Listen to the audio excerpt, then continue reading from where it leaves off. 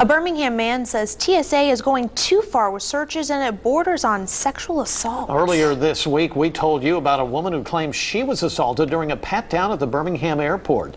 Now a protest is being planned. Our Scott Packard explains National Opt-Out Week.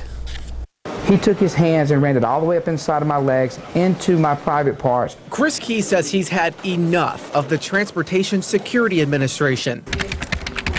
His YouTube video from an airport in Baltimore is among many, showing pat-downs some call too aggressive and invasive. People don't realize when they give up a little bit of liberty for security, you know what happens? You lose both.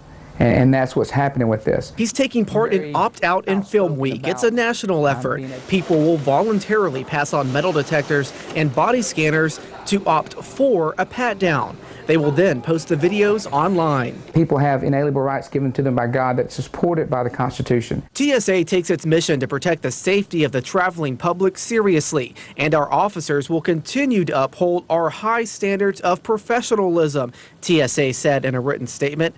They continue.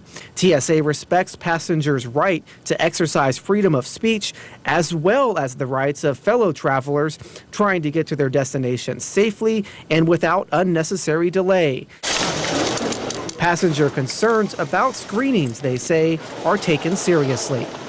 But the TSA says they have to balance those concerns with threats from people who want to harm the country. And they say the reason body scans and pat-downs are becoming more necessary is because more and more explosives are coming in liquid form. Scott Packard, CBS 42 News. Now, we have links to videos that show pat-downs and more on Opt-Out Week. They're all online at CBS42.com.